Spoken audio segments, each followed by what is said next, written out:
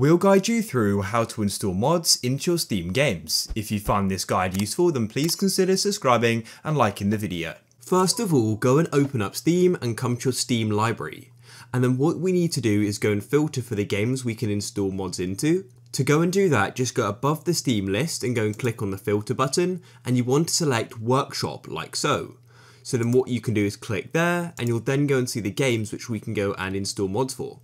So as you can see, I've got a few here. In this case, I want to do it for a game called Goat Simulator. So I'll go and click on it.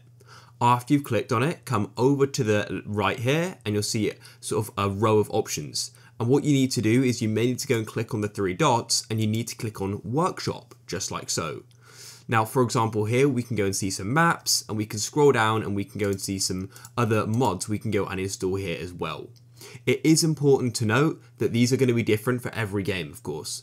So in this case, let's say I want to go and get this blocky tasty goat. I can go and click on it and I can then go and scroll down. And to install it, what you need to do is go and click on subscribe, like so. It now says this item has been added to your subscriptions. Some games will require you to relaunch them before the game will be downloaded. Some games will require you to relaunch them before the item will be downloaded, but that's it. You've now gone and installed mods to a Steam game.